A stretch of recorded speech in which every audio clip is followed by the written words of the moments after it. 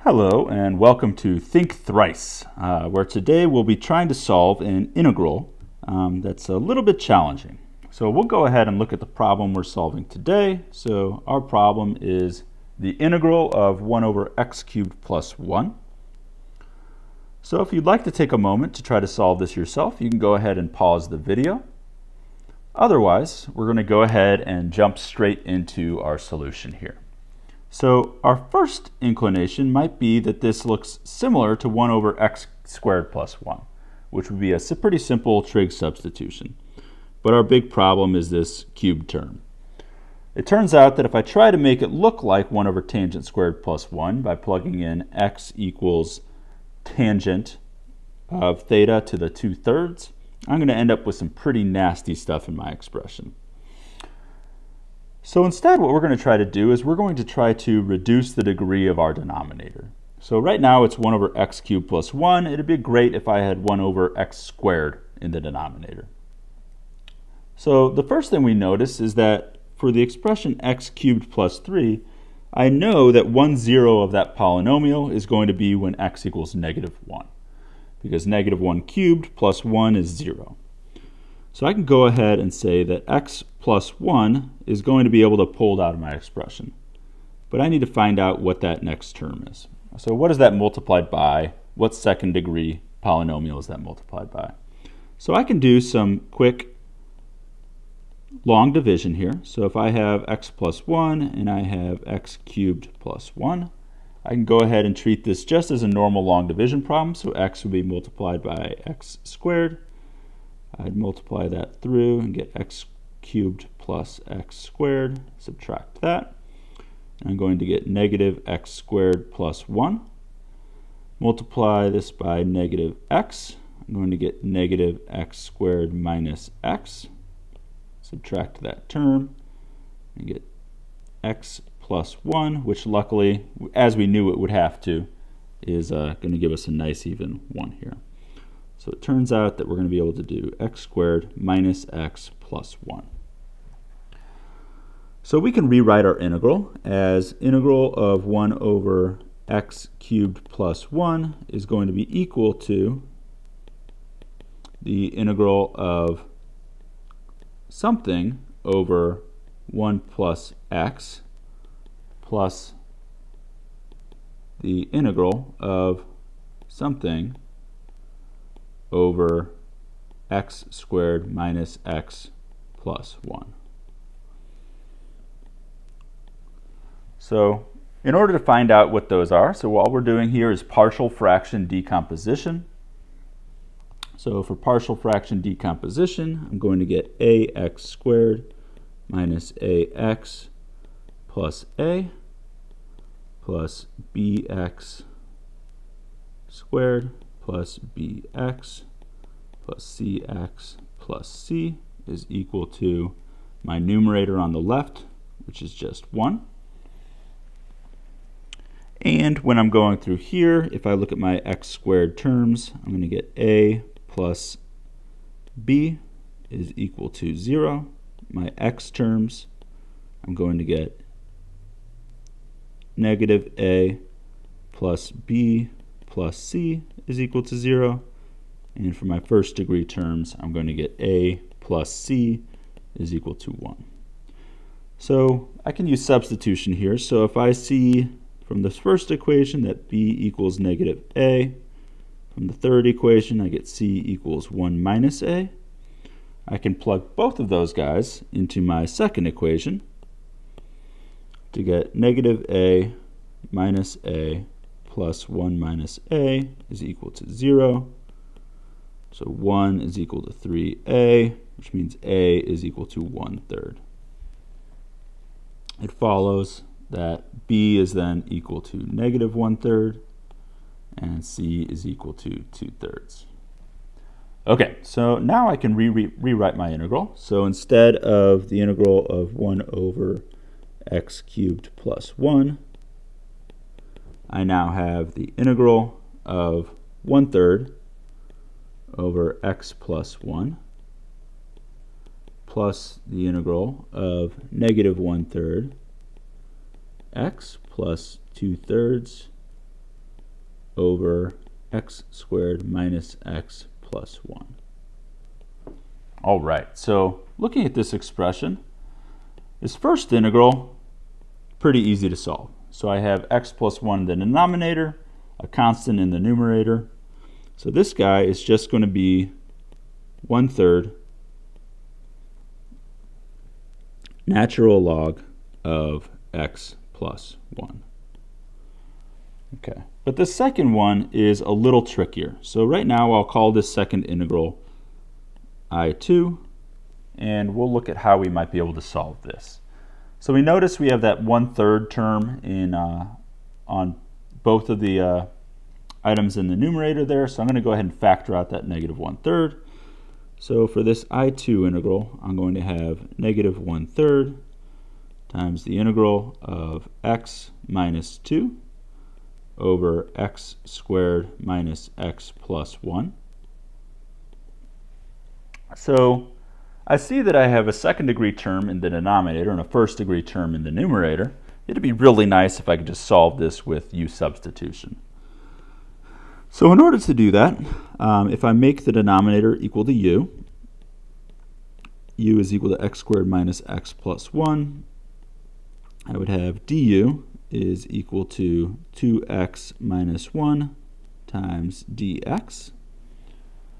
And this doesn't look exactly like my numerator over here, but I can go ahead and multiply the top and the bottom by 2.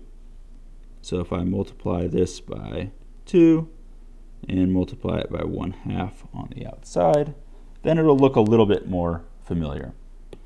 So I can rewrite this now as negative 1/6 times the integral of 2x.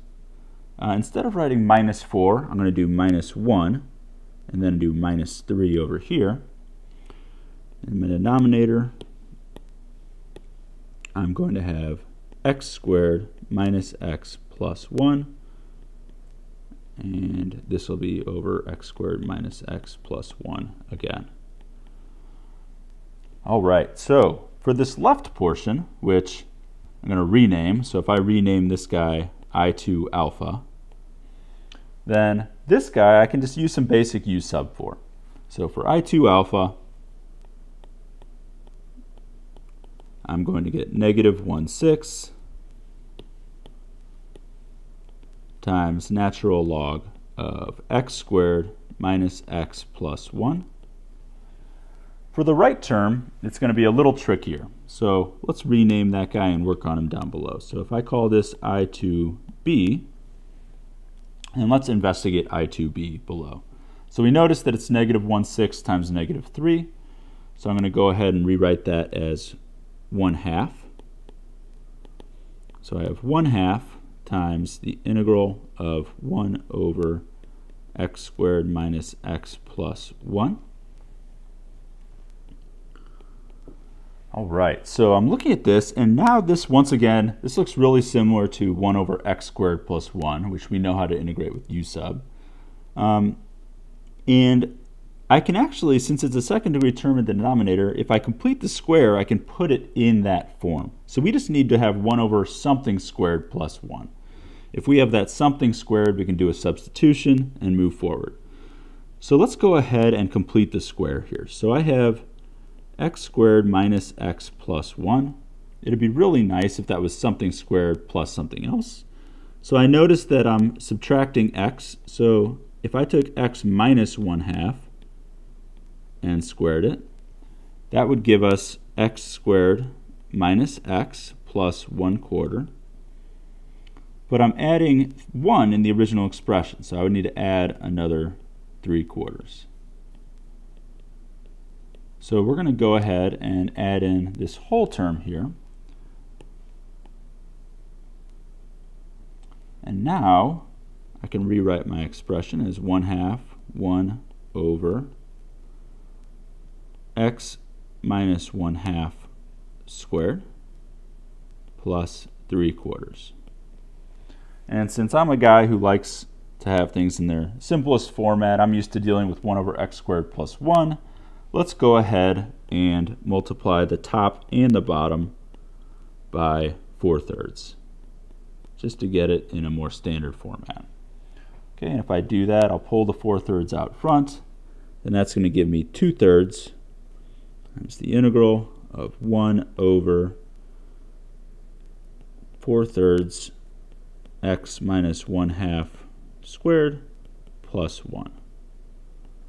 All right, I like that. It's nice and simple, and we know exactly what to do here. So I have 1 over something squared plus 1.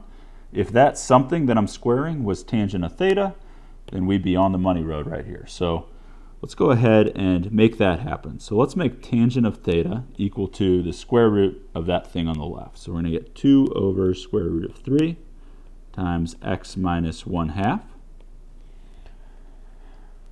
And that means that if I differentiate both sides, I'm going to get secant squared of theta d theta is equal to 2 over square root of 3 dx. So doing this substitution, I can go ahead and plug in. I'm going to get 2/3 integral of 1 over, the way we just designed this is so that's tangent squared of theta over here. So that's tangent of theta squared plus 1. And I need to multiply by my d theta, or by my dx. So my dx is going to be root 3 over 2 times secant squared of theta. And remember, the whole reason that we're doing the substitution here is because we know that tangent theta squared plus 1 is equal to secant squared of theta. So with those two terms, these guys are going to cancel, and I'm left with a very, very nice integral. So this simplifies, and I'm going to get 2/3 times root 3 over 2 times theta plus some constant. Okay, and if I go back from this expression up here, I can see that theta is just arctangent of 2 over root 3 times x minus 1/2. So I can plug that into my expression, and I can see that I to b is going to give me 1 over root 3 times arctangent of 2 over root 3 times x minus 1/2. All right, so I now have my whole solution. If I go ahead and add everything together, so my first portion of the integral gave me this 1/3 x natural log of x plus 1. So if I bring that down here,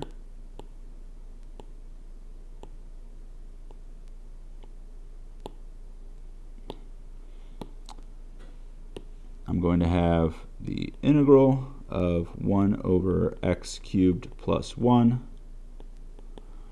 It's going to be that term minus 1/6 natural log of x squared minus x plus 1, and then plus this last term here. So plus 1 over root 3 arctangent of 2 over root 3 times x minus 1/2 plus a constant. And this is going to be my solution. So is it nice? It doesn't matter. It's a solution to our problem, and we have everything we need here. So I want to thank you for coming along and solving this integral with me. If you like, go ahead and hit subscribe, and I will be joining you in the future with more problem solving. Thanks, and have a great day.